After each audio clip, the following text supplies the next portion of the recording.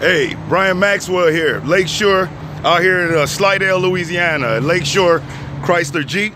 And what I want to talk about, I'm doing a sales training class for the dealership here. And one of the things this morning that I really wanted to key on and just ask is, what is the very first thing that you're doing when you bring a guest into your dealership? Now, typically, what most salespeople want to do, they want to bring the person back and run them to the desk and sit them down and then start trying to talk about numbers and talking about that car. Where the real skilled sales professionals do, when they bring a person in, the very first thing that they do, and the very first thing you should do, is you should ask them would they like any coffee, water, or whatever type of beverage or refreshment it is that your dealership offers. Let me explain why. When we're sitting down with a guest, when we're sitting down with a guest, we're expecting them to give us personal information about themselves, about what they're looking for, about where their finances is, where they think their credit is. We ask for a lot of personal and private information.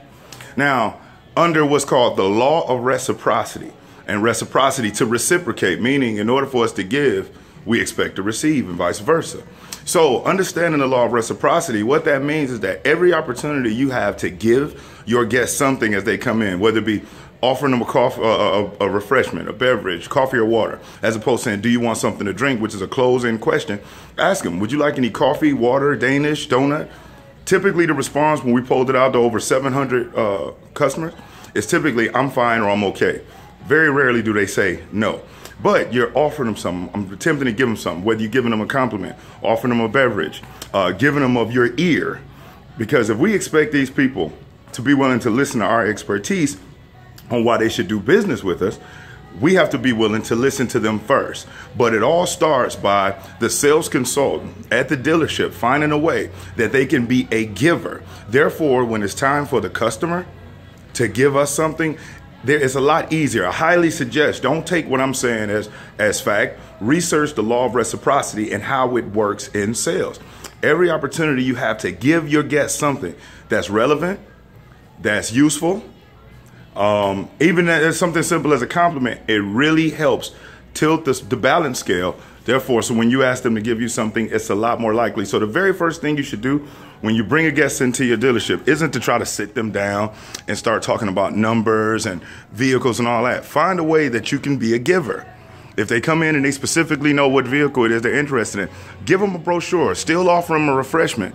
Ask them questions, give them your ear, give them your undivided attention, because that's what we want for them. If you're gonna go out and you're gonna ask somebody, especially on the lot, which is crazy, you know, what type of credit you have, what type of money do you have, what are you looking for? We're asking personal, private information. They don't know us from a stranger that they just saw that morning. And here we are asking them all of this private information. And that's where the ball gets dropped. That's why people are resistant. They'll tell us, no, they don't have money. No, they don't want anything. No, they don't want to buy anything. Why? Because they don't know you. And due to popular perception from the past, which is rightfully earned, they're terrified to be honest with you because they believe you're going to use it against them. So if they go to 10 different dealerships, 10 salespeople are going to walk out to them, ask them, can I help you? Which is ridiculous. It's going to bounce them around vehicle to vehicle, trying to maybe put them on the wrong car.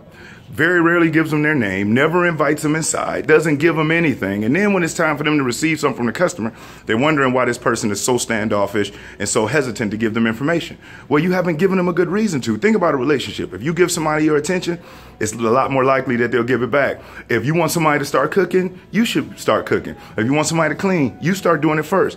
The more that we give, we receive. And there's a popular phrase that's in one of the most popular books the world has ever known.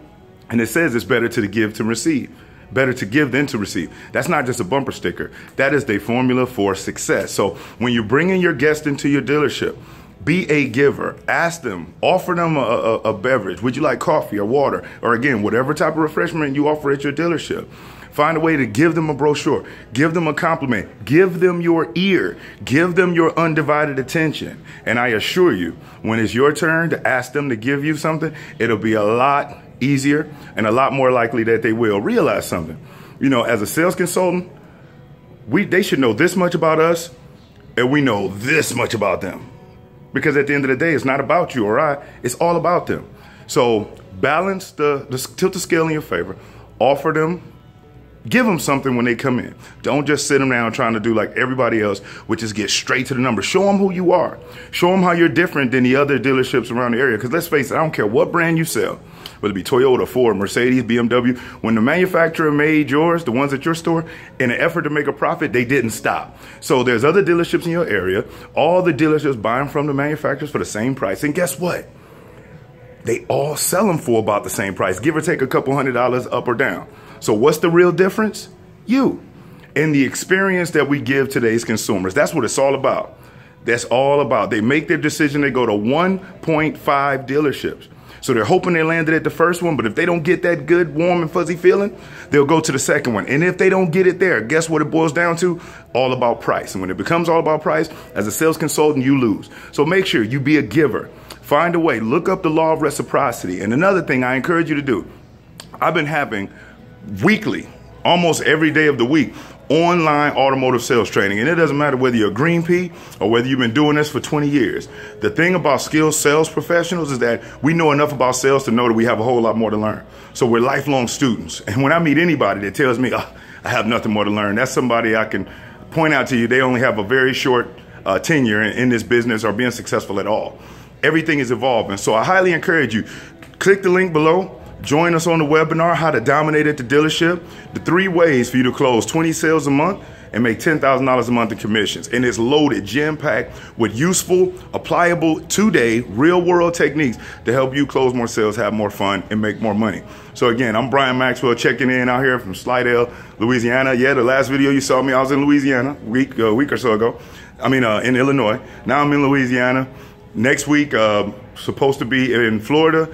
And then after that, Texas. But hey, check me out. Get on the webinar. I look forward to having you on there. We really go through some things to help you start making some money, holding more gross, and having more fun. I'm Brian Maxwell. Appreciate you watching this video, and I'll see you on the webinar.